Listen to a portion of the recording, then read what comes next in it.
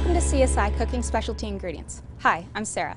This educational video for the Hospitality Education Foundation of Georgia has been made possible by a grant from the Specialty Crop Block Grant Program at the U.S. Department of Agriculture and funding from U.S. Foods and Dexter Russell.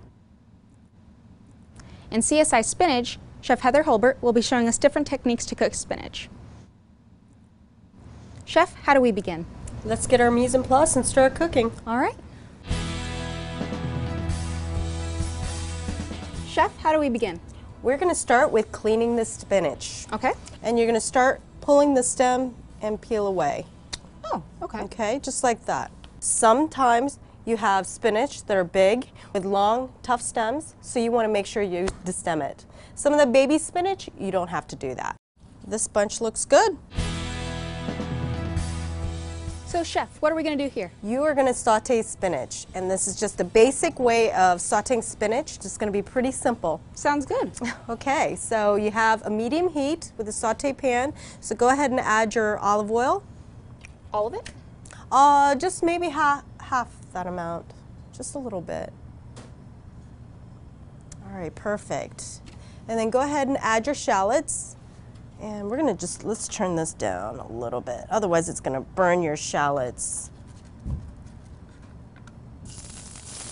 All right.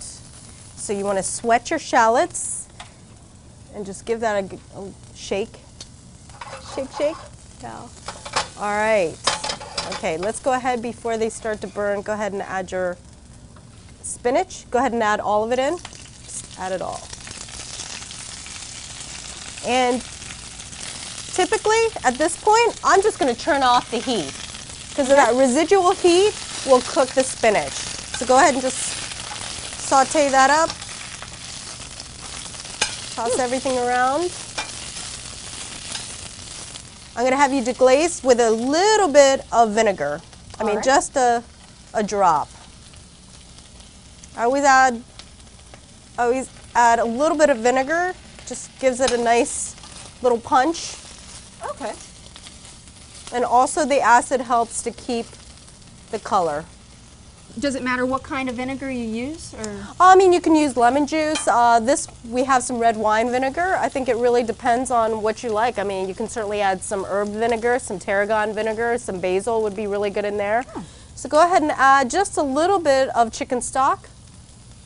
That's perfect, yeah. Go ahead and just stir that in. Maybe add a little bit of salt. We have some pepper as well. And we should be done with that. And you see how much it cooks down? Mm-hmm.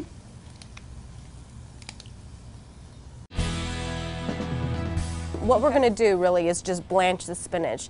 And this is probably the most important thing as far as cooking. There's numerous ways and techniques of using the spinach after it's blanched. Chef, how do we begin? So we have a pot of boiling water, and we'll also need an ice bath. Just gonna add all this spinach, and it looks like a lot of spinach, but you'll see how much it cooks down.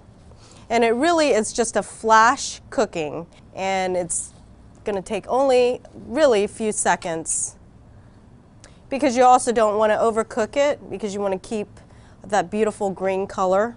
And we have a bowl of ice water here. So as you can see, you've retained the nice, beautiful color.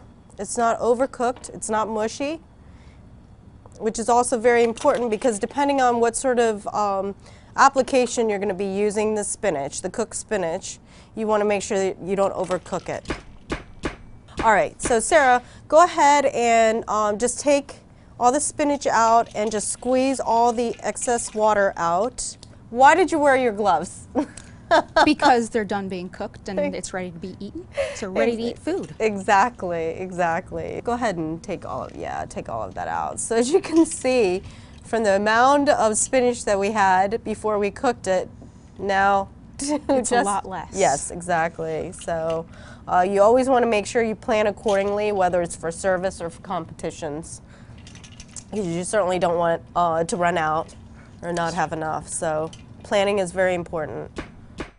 What do you think you can make with spinach at this point, with the blanched spinach? A quiche. A quiche is very good. I'm sure you've had spinach dip. Yes. You can make smoothies. Oh. You can also make casseroles. You can make gratins, stuffed with chicken. If you're doing like a basil pasta, you can't fill it with just basil. So they supplement some of it with the spinach for the color. So you end up with this really, really green, vibrant color pasta. So there's many, many uses besides just making a salad with spinach. So we're going to make a cooked spinach salad. Yes, absolutely. I think most people think of a spinach salad with uncooked spinach. Yes. And it's a different way of using spinach. So we have your blanched spinach. So go ahead and toss it into the bowl. You have olive oil, you have a little bit of vinegar, you have some shallots and salt and pepper, and those are all the ingredients that you need to make a vinaigrette. So go ahead and add a little bit of olive oil. Just drizzle a little bit of that in there. If you want to add a little bit of shallots in there, and then if you want to add some salt and pepper, let's go ahead and do that, and then you're just going to give it a toss. Now at this point you can certainly embellish your spinach salad. You can add some nuts in there if you wanted. You can certainly, pine nuts are very good, walnuts are good. You can certainly add some herbs. We've used the same ingredients, yet we have two totally different dishes here. Perfect, look at that. Very good. Awesome, let's go ahead and taste this. And again, you can add your, spinach, strawberry salads are very good, so you can certainly put in sliced strawberries at this point when you're making your vinaigrette. You can certainly add bacon. Oh. I know bacon, they love the warm bacon salad.